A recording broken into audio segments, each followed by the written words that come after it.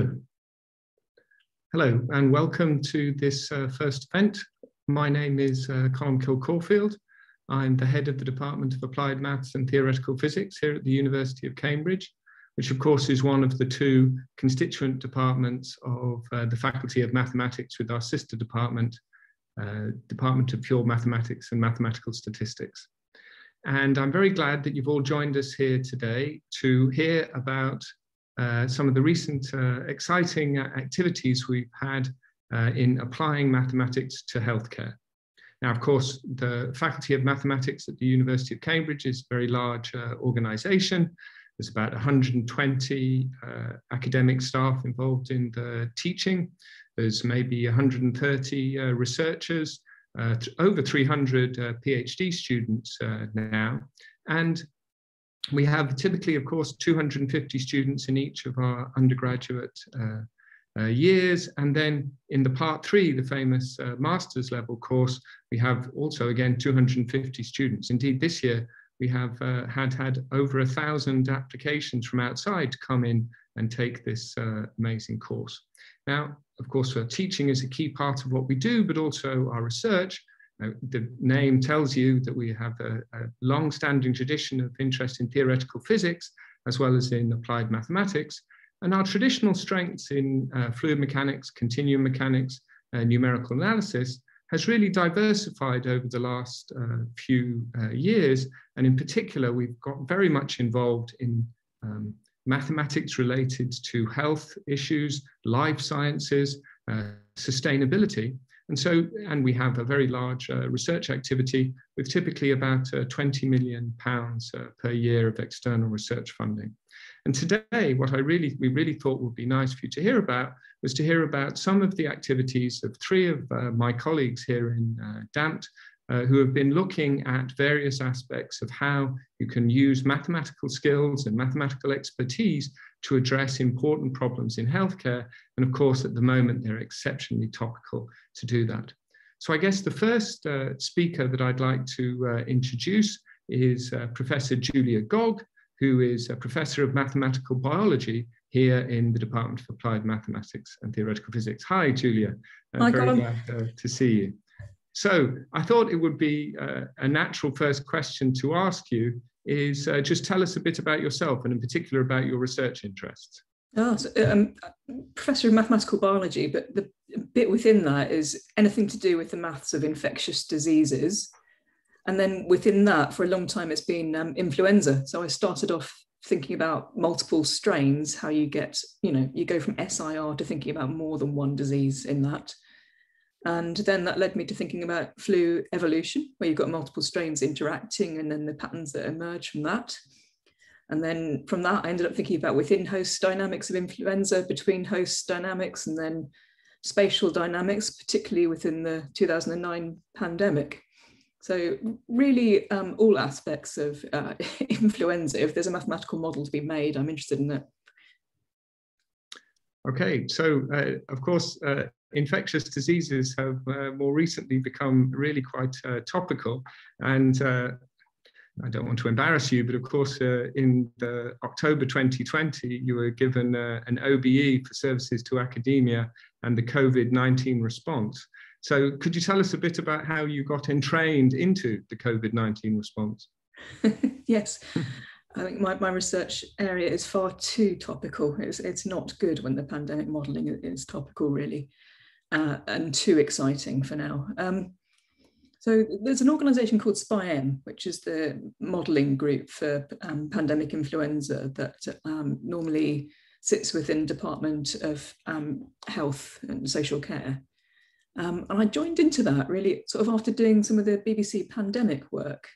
This was a project we had, which was a mix of new research and outreach all at the same time, sort of mass citizen science, collecting a big data set, which could be used to better understand how people move and mix with each other in the UK, which we could get set up and use 20 years down the line for when we have the next pandemic or whatever. But it all happened much sooner than we'd hoped, of course.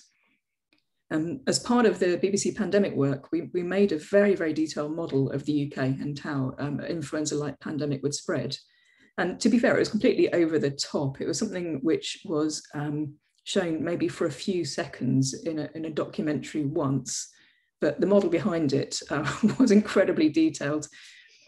But with that in hand, I was asked to join SPI-M, which is this group. It's mostly in peacetime. It's a very small group with only a few independent academics on it. The rest are Department of Health and Public Health England and so forth.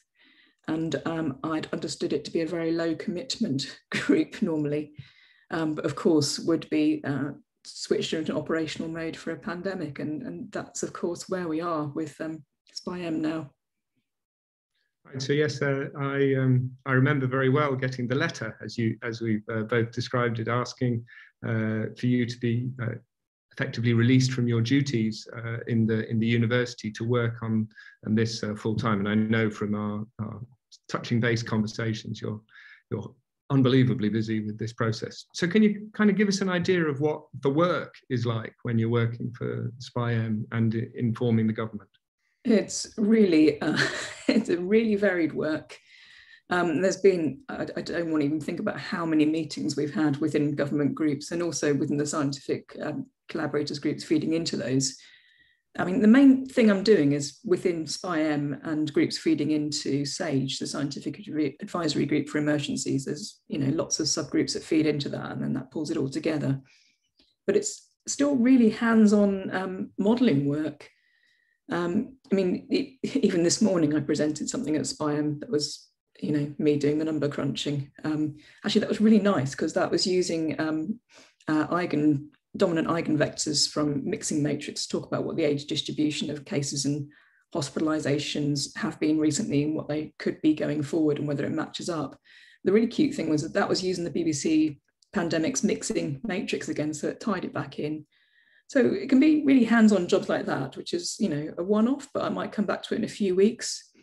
It can be quite responsive, right? So what comes to SAGE are asks, basically. It's not just tell us about science of COVID, it's usually quite specific. So you can work out that at the moment, the key one is about step 4 unlocking that's been postponed. And can we now unpostpone it or something different happens? And it's very, very specific on that, so advise on that. And it's really, maybe you'd imagine it to be, you know, us saying what we think should happen, but it never is quite that. It's more like, what would happen if we unlock now? What would happen if we don't? What happens if this? So we have to try and give our understanding of what could happen, and also, of course, try and highlight which of the uncertainties actually matter in all of this. That's the sort of picture of what we're up to at the moment, really. And how was this group of people assembled? Oh, informally, I suppose. So SPI-M had some long-standing people on it, but as we went into operational mode, it was really all hands to the pumps. So we got more people on board that were disease modelers that we knew that could bring relevant expertise and had some time to be able to contribute to it. Of course, in March 2020, everyone wanted to do everything they could. We've pulled some of this together to make a consortium called JUNIPER, the Joint Universities Pandemic and Epidemiological Response, which is 7 universities and even within those multiple research groups working together. So it's very, very ultra collaborative. It's not just sort of one research group doing something or a small number. There's many, many research groups. And really, one of the super powerful things from SPI-M, and we're taking it into our science and future for sure, is building a consensus from lots of groups, taking a diverse approach is really much, much more powerful than having one, you know, ridiculously detailed single approach. And it's also fast, right? So you can get a consensus quickly rather than testing one approach repeatedly. Yeah, that sort of emergence of a consensus from the ensemble of many different modelers seems a very kind of appealing conceptually, to at least to a mathematician, way to approach things. So you know, this was obviously a terrible emergency, and as you say, all hands to the pump kind of thing. What do you see the future for disease modelling, or your type of applied mathematics, as we go out, hope God willing, out of this emergency phase, but then into more a sort of vigilance phase and looking for the next one? Well, I hope the next one's not going to be for a long, long time. And of course, we've got lots of work to do on this, looking at what happened and what could have happened, and to you know, lessons learned from this is going to be a massive job for my field. But I don't think my field's going to look the same now as it did going into 2020 at all. It's completely different. There's lots of ways we've grown, but certainly the collaborative cross many groups element is one that we are going to keep. I mean, Juniper is going to continue into the future to be prepared for other responses and whatever we need for. Maybe one of the other things that's really reshaped our field is the way we communicate about what we do, right? So the relationship with the media and epidemiology has been a complex one for the last 17 months. But one of the things we've started to get right is to just communicate directly ourselves, right? So with our consortium, we've actually got the PLUS magazine from Millennium Maths Project actually built in as part of our consortium. So Marianne and Rachel are there in our meetings and seeing the research at the leading edge as it happens. So this can be sort of written up and shared for wider audience. Of course, it is super interesting for wider audience at the moment, but that's something which I think we will keep into the future, and maybe it's something which other fields might be interested in, sort of having inbuilt science writing to get the communications right throughout. Yeah, that's a very interesting point. And also that was kind of the network that was available to you, you know, because the Millennium Maths Project is based here and has got such long-standing experience of this sort of outreach and science communication. It was then kind of ready off the shelf for you to plug it in to this sort of need. And then maybe just in closing, you know, because we have also discussed this as well. I mean, your field is obviously so important, but it has been relatively small. You know, there is a capacity issue with the number of people who are trained and working in this area. Oh my goodness, yeah, we were.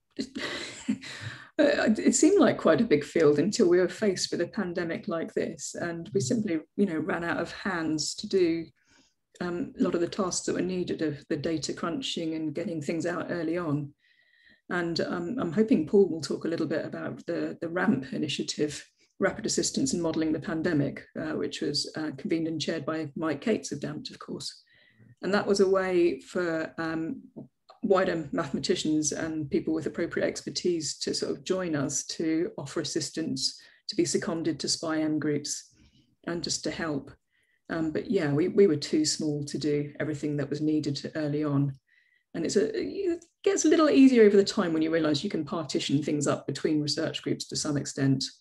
But certainly capacity that we need for, you know, response in a sort of very data-heavy pandemic is going to be different in future. Great. So I forgot to mention, because I'm not born to this, that of course, please, all participants, please do ask us questions, and we'll come at the end to a Q&A. But thank you, Julia. But as you said, this might be a good moment to start talking to our next colleague, Professor Paul Linden. So Paul can turn on his camera and his mic. Hi, Paul. Hi, Colm. So this is Paul Linden, who is the D.I. Taylor Professor of Fluid Mechanics Emeritus here in DAMT, and as Julia said, has had a lot of involvement with RAMP, the Royal Society activity that spun up to do with the COVID crisis. But of course, that's not your only string to your bow, Paul. So maybe also too, just for you to start off, could you talk a bit about your research interests? Yeah, sure, Colm. So it started for me when I moved from the country in South Australia to finish my high school education in Adelaide and live by the beach for the first time in my life. And I became fascinated by the ocean, and in particular was a keen surfer, liked to study waves. And I had the fantastic job as a student of doing the local surf report for the local radio station, which meant going and looking at the surf on a regular basis. So I got very interested in waves and the ocean and oceanography. And then I learned, of course, that actually the interesting things happen under the surface, much more than on top, although interesting things do happen on the surface, obviously. And the reason for that is that, as we're very well aware, hot air rises, and you find in a room the warmest air is at the ceiling, the less dense air is at the ceiling. That's true for the oceans as well. The less dense fluid, liquid, or gas, in the case of the atmosphere, in every natural body of fluid on the planet, the less dense stuff is at the top, and the heavier stuff, the denser stuff, is at the bottom. The oceans are cold at the bottom and warm at the surface, for example. And we know that in those circumstances, you have to do work if you want to redistribute that. It's very important for climate, and it's important for a whole range of other things. So I've spent my whole career studying those kind of processes. I do lab experiments where we try and model these big scale systems in small scale lab experiments. And that's kind of been my research interest in fluid mechanics over the last very long time. Yeah. So I guess, yes, you've already kind of set up my next question by saying that this hot air rises, because of course, it kind of invented the concept of architectural fluid dynamics. So if you could kind of talk about what is particularly important for understanding fluid flow in the built environment. Yeah, so obviously we all live in houses and work in, most of us spend much of our time indoors. And the ventilation of the houses and buildings that we occupy are very important for us, for our health and general comfort and well-being. And in the 70s, of course, we were very strongly affected by the oil crisis and increase in energy, which I think brought to the fore for the first time, really, the idea of building efficient buildings where you use less energy. And this has become even more important with the awareness of the result of greenhouse gas emissions and the use of carbon in heating and cooling the urban environment. So I got very interested in this topic in the 80s when we were trying to understand how to make buildings more efficient, how to make them better, more comfortable for people. And it's a real challenge because it's very hard to work out where the air goes in a building. If people listening, if you think about where your environment is, unless you're sitting by an open window, the chances of you knowing where the air is going in the environment that you're in are probably pretty low. And it's one of the things that's hard to figure out, actually. It's hard to measure in situ. And so as I said, I do lab experiments, and we invented a method which allows us to represent large buildings at full scale in small scale models in the lab, where we can study the flow and we can produce mathematical models to describe those flows that we study that enable you to take the results and extrapolate them to large scale buildings, for example.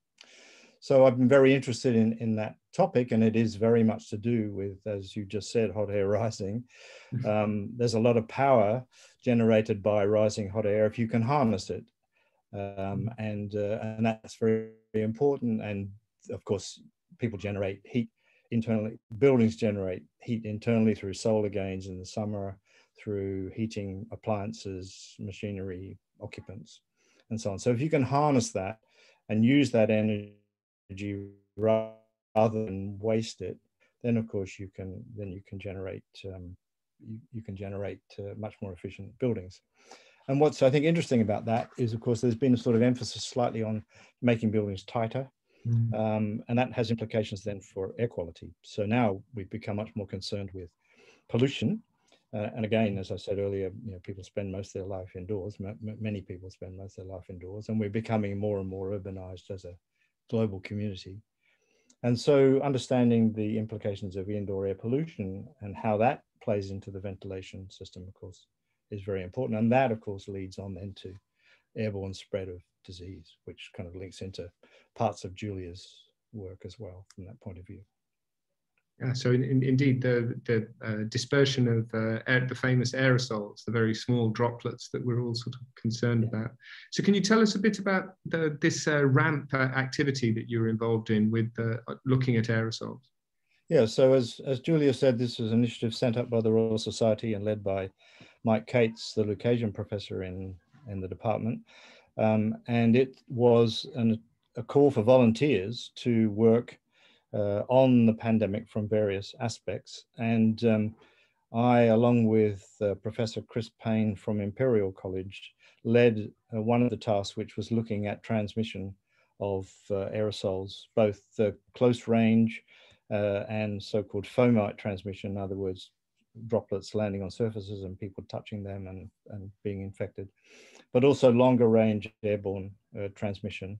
And so we had about 50 scientists from across the UK working in this area, in looking at a whole range of aspects, from how you breathe out to how you breathe in, where the air goes in between those two things, how that's affected by the ventilation system, how it's affected by the type of buildings that you're in, and so forth. And so this was a really important study, I think, to try and see what we knew about these topics, and to develop as best we could new understandings and new models. You know, what's the risk of trying to understand questions like what's the risk of catching an infection by walking past someone in the supermarket?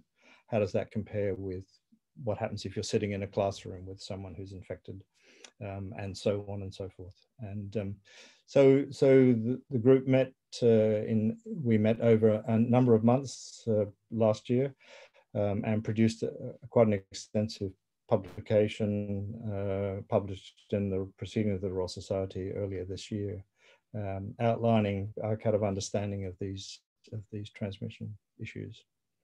And of course, they are very closely linked up with the ventilation question in terms of buildings. And the risk of infection outdoors, I think, is really very small, because the atmosphere is much more vigorous and air flows and there's wind blowing and all of that. That causes dilution. But indoors, it's really a critical issue. And in fact, I'm in London today because I've been in a school this afternoon putting in monitors to measure carbon dioxide and particulate matter to get an estimate of both the effectiveness of the ventilation system in this school and the typical pollution levels. So we've installed a bunch of monitors because, as I said, it's very hard to get information at full scale. And so this is one of the projects that I'm currently involved in. And that gets into a kind of overarching aspect of your interest, right? So it is about how do we have a sustainable life on this planet with good air quality in schools, not the disease, low energy use. All these are questions of sustainability. And I guess many people would think that is a discipline of the earth sciences or geography, or perhaps even engineering. So what role do mathematicians have to play in understanding the sustainability challenge? Well, I mean, you're right. And of course, all of these other disciplines do play crucial roles in those questions, obviously. And I think one of both the challenges, but also the interest in this whole area is to work in an interdisciplinary way. But I think mathematics, provides the language. I mean, it's you need numbers, you need to quantify things, you need to be able to make quantifiable estimates of implications of actions or predictions about future scenarios.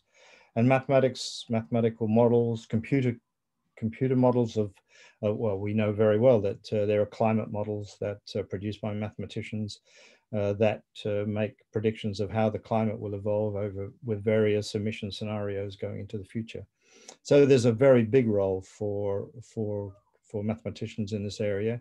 I'll come back to my original point about being fascinated by the oceans, and you'll know this, Colm, is that our models of how the ocean really works are very crude, and we have to make, we call them parameterizations, but actually they're kind of educated guesses about what happens in many circumstances.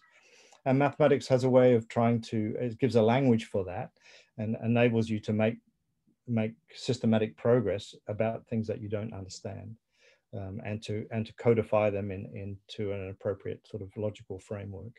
So I think mathematics is a very important part of all of our future, and certainly will be. Okay, thank you very much, Paul. I think that's, once again, please send in your questions and we'll get to them at the end. But this idea about mathematics being the way you appropriately codify questions beautifully connects me to my third colleague, Carola-Bibiane Schönlieb, who is a professor of applied mathematics here in the DAMT.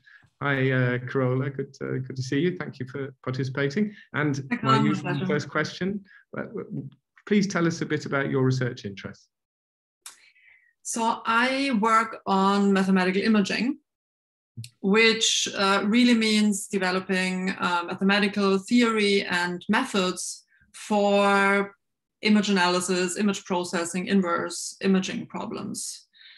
So this, touches upon solving problems like image denoising, deconvolution, reconstruction of images from indirect measurements, such as they appear, for instance, in computer tomography, where we are not directly measuring an image, but there is some mathematical operation involved to get to an image. Segmentation, classification, motion estimation, well, lots of different things. And the characterizing factor of the mathematical research that we do is that we usually do all of these developments very closely linked to a quite broad range of applications. Health being a very prominent one, of course, but then also imaging of materials, biological imaging, imaging of artwork, of paintings, remote sensing of the environment. The beauty of mathematical imaging really is that images appear in lots of different places. So this is what is really exciting to me. And then to add one more thing, in the last couple of years, I got, as I think many of us, really fascinated by deep learning. And so I've done a lot of work and continue doing on understanding the foundations of deep learning, and in particular thinking about methodologies in the context of mathematical imaging to combine deep learning as a data-driven component with more physics-based mathematical modeling of the world. Yeah, so there's a lot to unpick there. So when you're talking about deep learning, I mean, I think this whole AI, artificial intelligence, machine learning, I mean, the boundaries between different traditional disciplines are breaking down. But what is the mathematician's view of that, as opposed to, let's say, somebody who would have the badge of computer science or engineering, or the corporate world? What's the mathematical sensibility of thinking about these sort of topics? So if you think about it, deep learning or machine learning in general really is mathematics. A neural network is built of mathematical operations. When you are training it, you're solving a large-scale non-convex optimization problem, and so on. So it's full of mathematics.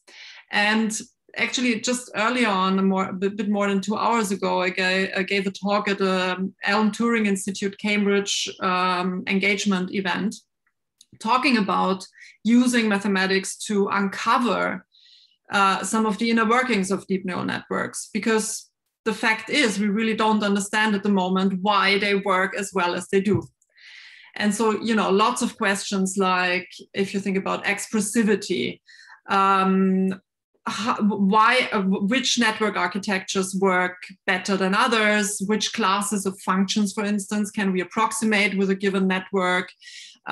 This touches upon concepts in approximation theory, applied harmonic analysis, questions about the training. Now that we talked about, large-scale optimization problems, of course, this touches upon optimization, optimal control, numerical analysis, questions around explainability. Why does the network actually provide us the answer that it provides us with? How sensitive is it to the input? Which components in the input actually important for the output? All of these questions touch upon uncertainty quantification. How certain are we in the answer that we get from the network, information theory, and so on and so forth. And so there is a lot there that mathematics needs to answer and is crucial, actually, that we can answer these questions. So, we did say at the beginning we're an applied department. So you mentioned two applications. So you mentioned in health, which is, I guess, the general theme of this. So what's your research interest and your activity in that area? So possibly first and foremost, medical imaging. So medical imaging is really full of super tough mathematical problems. And I always like to talk about the biomedical imaging pipeline. If you think about,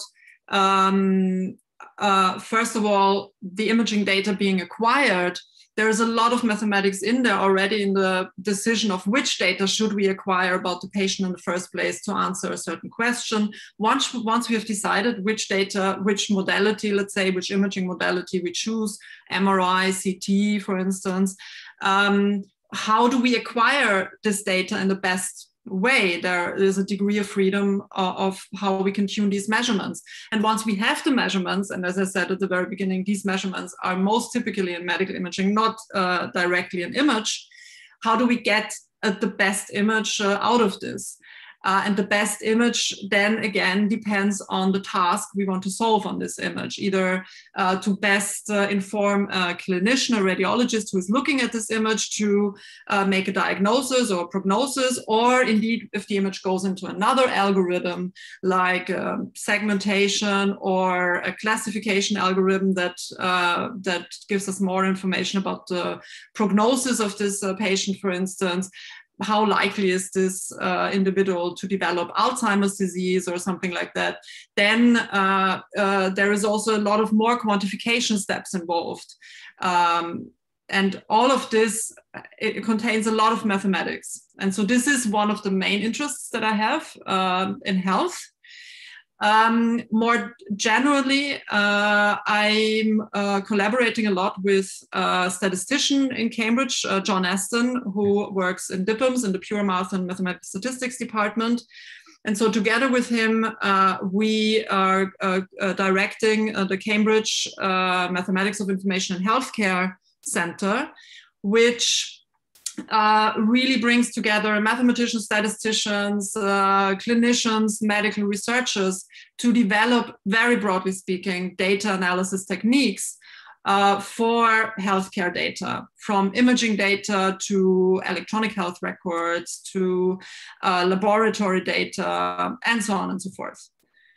So that's what I'm interested in, and that's Fantastic. What I'm working on. It's just so amazing, and it connects with the overarching theme of the other discussions. But of course, there was one thing that just leapt out of the other list of things you said: paintings. What is the mathematics of paintings? Can you tell us a bit about that? So, I mean, the beauty of mathematics really is the level of abstraction that we can use. Or the tool of abstraction that we can use, and so this is the same for mathematical imaging. Mathematical methods for, let's say, denoising an image that we can use on a CT image, on a medical image, we can with very little effort or even directly apply to an image of a painting. And so this is why the range of applications I'm working on is so diverse. And so art restoration, digital art restoration and digital art analysis is one very active area of research that I have in my research group. And so here we are collaborating with art historians and conservators in the Fitzwilliam Museum in Cambridge to develop mathematical methods for art restoration. I mean, just to give you an example, I think one of our most prominent pieces of work that we have done was to work on illuminated manuscripts. Illuminated manuscripts are special since they're usually not physically restored. They're very fragile, and so a restorer would not touch them. But you can image them, and you can image them with various scientific imaging tools as well that the Fitzwilliam Museum has purchased in the last couple of years. And so the most I would say spotlight work that we did a couple of years ago was on an illuminated manuscript from the 16th century. That is a children's book, a primer that was commissioned by Queen Anne of Brittany in 1505 for her 5-year-old daughter Claude, to teach her the alphabet, as well as tell the biblical story of creation. So meaning that there were illuminations of the letters in the alphabet, as well as Adam and Eve and paradise and these, different scenarios that make up the story. And so originally, as Adam and Eve have if they have been in paradise, have been naked. A later owner, though, that this book passed through, has overpainted Adam and Eve and have given them little skirts. Quite crudely, I have to say. And so the art historians knew that for a while, and they also then confirmed it more recently with infrared imaging, which allows you to look through the visible layers of paint. And then they approached us. I gave a talk about art restoration that I did before actually coming to Cambridge at Lucy Cavendish College. And they came and they saw that, and they challenged us to help us with this particular digital manuscript. And indeed, we helped them. We used both the infrared image, so the structures, the anatomical structures we saw through the layers of paint, together with the visible color and texture in the photograph outside of the skirt, to basically propagate color and texture along this anatomical structure into the overpainted region. And this was so successful that we also exhibited this at the Fitzwilliam Museum at the color exhibition a couple of years ago. And this led to many more collaborative projects between us. So it's a very, very exciting field. Oh, fantastic. It's a beautiful example, as you say, of the abstraction of mathematics that can be applied to all these different areas. So thank you so much, Carola. So maybe we could have everybody's cameras back on, and we can now enter the Q&A part of the session. And please do keep giving us questions. I have various screens here that hopefully will be able to share the different questions that are coming through. So the first question for you, Julia. What do you think are the best ways of explaining the results and consequences of your work to the public and the media? Well, what we faced recently has been particularly difficult because it's been so super political. And on top of that, that means it's been left to the political journalists often, who really have struggled to digest the live science going on, understandably. I think my top point on that would be to make sure the right expertise is behind the communication of what we're doing. With us, as I've mentioned, we've had the PLUS editors, Rachel and Marianne, actually as part of our meetings, listening to our preliminary results and then drafting things and being able to talk directly with us to make sure that's communicated. Another way is when we've got a really key paper coming out, we'll arrange a press briefing on it with the Science Media Centre. So we'll have a press briefing, have decided what we're going to say, we've written a press statement, and be ready to answer questions directly. And then it's about, each of us have our own way of doing this. For me, I'm not desperately happy to be too much in the media, and certainly not on TV news, but some of my colleagues have found that they are actually happy to do that directly. Maybe my niche is more giving talks for general wider audience where I've got time to go into the detail a little bit. So we've all got our own ways, but I think top thing is get the right expertise behind the communications. Yes. And that's something that you're particularly interested in. I mean, like the Rosalind Franklin award that you had, right? That's all about getting your message out to the community. It's a long-standing interest, and I've worked particularly with Merlion Maths projects for a lot of years. So yeah, we've been very lucky to have that to hand as well. Yeah, brilliant. Okay, and then another quite interesting question here. So in wartime, the technology applied to arms accelerates. And is there an analogy that you can draw in the COVID pandemic? Have you seen that the modelling techniques have advanced rapidly? Well, there's lots of analogies to be made with wartime and what we've been through with the pandemic modelling. certainly, I think early on, I think what SPI-M pre-COVID had this idea of is there would be the one influenza model, pandemic influenza, maybe an opposition model. So there'd be one or two main models, and we'd use those to answer everything. I think now we've understood that in the face of a pandemic, you use all kinds of things. So we've got the very detailed models, which are there for the predictions, for example, for the roadmap work. And the other end of the scale is actually almost me with my eigenvectors, right? So if that will do the job to answer the question we've got, we will do that. So the idea of just being able to use any approach is rather different to what we went in with. I think, I'm going to be honest, the painful one for my field, and there was a problem with my field beforehand in terms of code sharing, code reproducibility. That's one which post-wartime isn't going to be the same. We can't just go off and make our own bonkers code. You can see this a bit already. So all the main models that are contributing to SPI-M and SAGE now are out there. You can find what they're doing. They've got GitHub repositories with all the updates. And this was, again, a problem because we were a small field with a limited capacity before. And this has got to change. We've got to do things in a very different way in future. It's painful, but it's true. But perhaps the question you didn't ask about wartime analogy, but and isn't obvious from outside, is who is doing the science, right? So if you look at what happened in the Second World War, of what it meant for who was doing the science in universities, particularly women coming into science, there were big changes. Again, this pandemic has brought big changes for us. It's not obvious, but there is a huge age range of people working on things. The gender balance has shifted, certainly in my field over this time. There's been a lot of my colleagues who have been on parental leave at some point during this pandemic, have worked up until they need to go on leave, and I've been able to come back into things. A lot of my colleagues have had caring responsibilities and yet have managed to stay connected, because we don't need to be somewhere in person. We don't need to fly to another country to do this. We're working together online collaboratively. And apart from some of the meetings, we can do a lot of what we do at odd hours using online systems.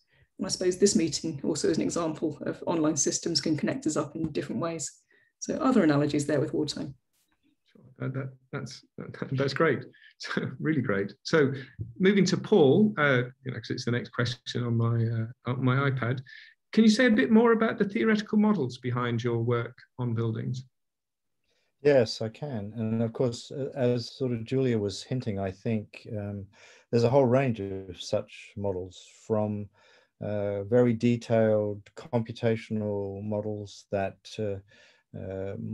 try and capture the details of the airflow at very small scales and in great detail and resolved in time, to models that are actually much more broad brush and sort of tell you things like, if you double the size of your window, you'll get X benefit or X change in the ventilation or something. So there's a whole range of these models. And I think, again, one of the things that's come out of this work is that we have really been using all of these to try and come up with answers relatively quickly over this last year and a half, to try and deal with the sort of pandemic questions. And I think to sort of also reflect on Julia's comments about developments, I think, one of the things that I said earlier is it's very hard to get real data. And perhaps one of the real benefits of this pandemic is that we are actually collecting data about infections and how this might occur. And this is, will help the science. So of course you don't want this to happen, but given that it does, I think it provides an opportunity to take the subject forward. Great, Paul. I think this connects very well with another question about, that there's a flow of data, large amounts of flow of data, and how we use that. So Carola, what's your view on how data analytics and the mathematics underlying it will be or might augment or change the way that healthcare professionals work? The particular example the questioner mentions is radiologists in their decision making.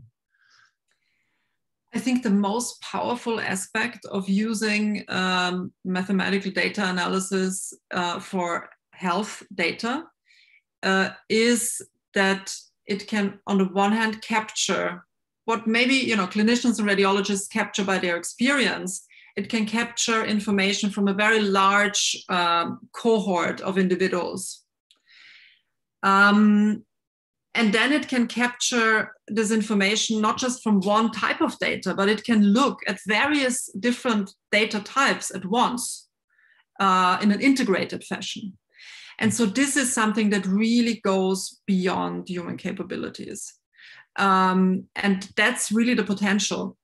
I don't see these type of methodologies work in isolation to clinicians, radiologists. I do think the interaction between the algorithms and the actual medical experts is crucial for asking these algorithms also the right questions. This is why the research that we do in this context is extremely tightly linked to clinicians, because they need to tell us what they're asking from the data. We don't know, and these algorithms don't know either. So I do see a very, very powerful relationship, companionship between AI, data analysis methods in the clinic, in medical research, with the actual medical researchers and clinicians. Thank you. So I guess this is a question to all three of you, really. So in our conversations, we talked very much about the multidisciplinary nature of your work and collaboration with other people within Cambridge and other institutions in the UK.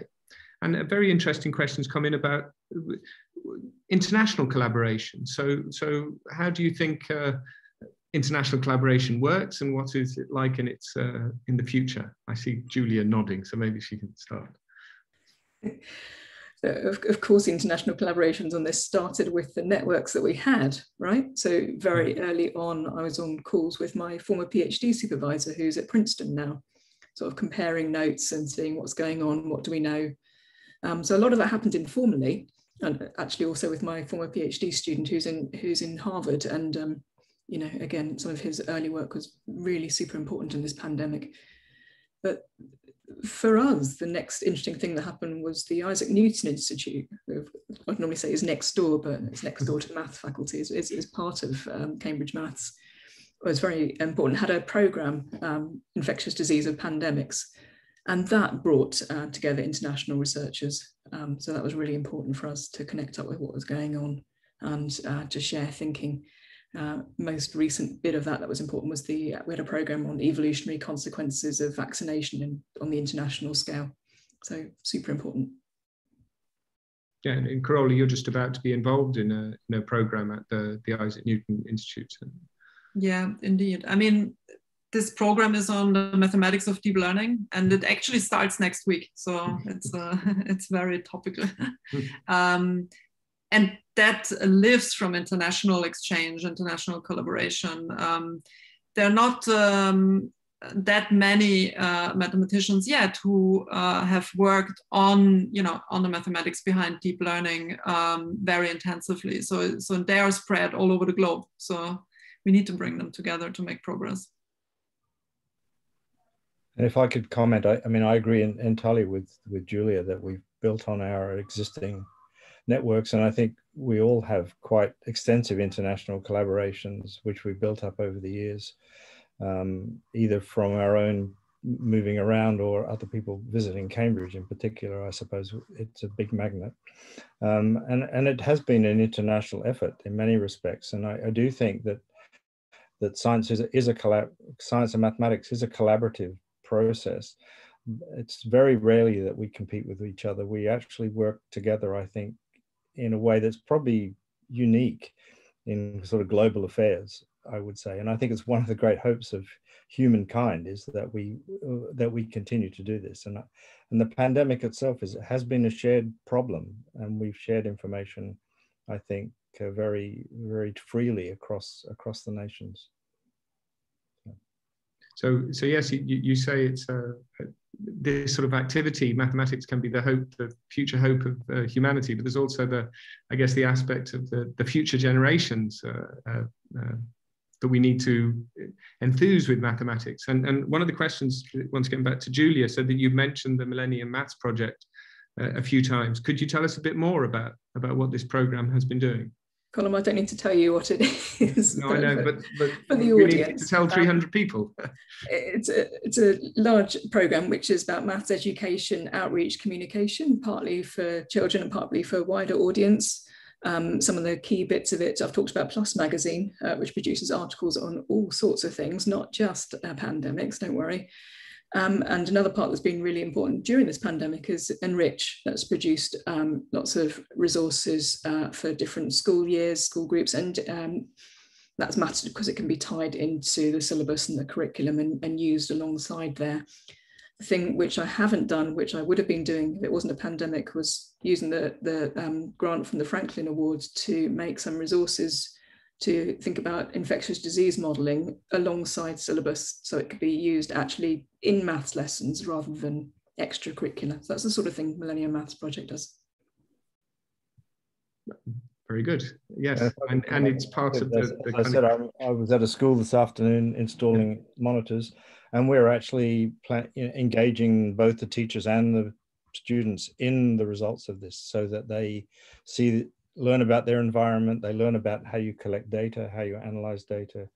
We're very keen, as educators, I'm sure we all are, very keen to have as many bright young students get interested in the subject or in science in general and mathematics.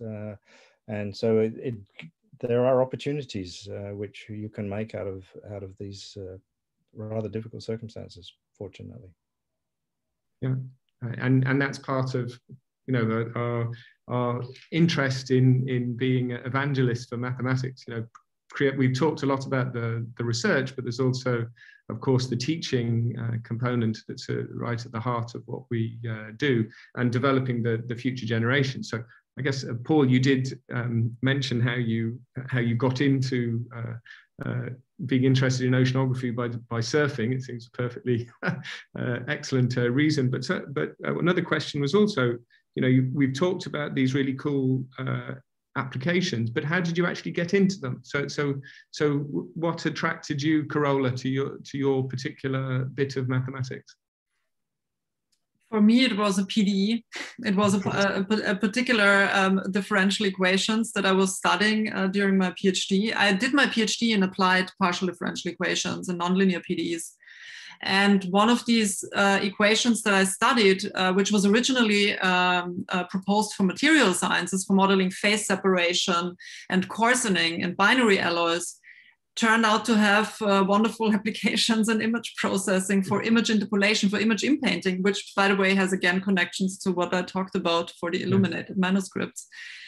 And that just fascinated me. And then I never let go. And I have a very functional analysis differential equations hat that I usually wear here, and this is my perspective. But yeah, so imaging is rich of various different mathematical areas. This is another nice thing about it. Optimization, harmonic analysis, statistics, of course, convex analysis, machine learning. So this is how I got into imaging. Yeah. Right. Very good. And Julia, why flu? Oh, that's because of the strains, and the strains because I was into disease modeling. But there's an endless stream of chance things. But the pivotal one was when I was a Part 3 student. So I was into dynamical systems and fluids, basically. I had no idea that mathematical biology was even a thing.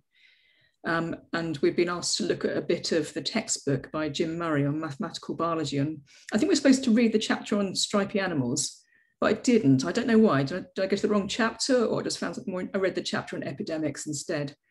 And I remember being sort of kind of cross with it, because there's no way you can use simple equations to model something that complex. And yeah, I was hooked at that point. Very good. That sounds, so that does seem to be quite on message to also bring up the fascination of an interesting course in Part 3, putting you in a particular direction. So I think I see the clock is ticking towards the hour, and we had sort of promised we'd do that. So I certainly have enjoyed listening to my colleagues talk about their interesting work. And to flag up, we'll continue both in DAMT and in DIPAMS, and sometimes together. We intend to do these events 3 or 4 times a year, highlighting different aspects of research, and also the teaching, and also the activities that go on in this particular department, the pair of departments in mathematics in Cambridge. So, of course, we face challenges. We always want to have more brilliant students coming along to come in. We want the Millennium Maths Project to go from strength to strength, and also to attract as many students as possible to come and take our wonderful courses. But we're very glad to have spent this last hour with you, listening to us talk about what we are so fortunate to be working on mathematics, and how it can be applied into the new areas that once you have the underpinning of mathematics, it can go and help and give insight in so many different important areas. So thank you to my 3 colleagues.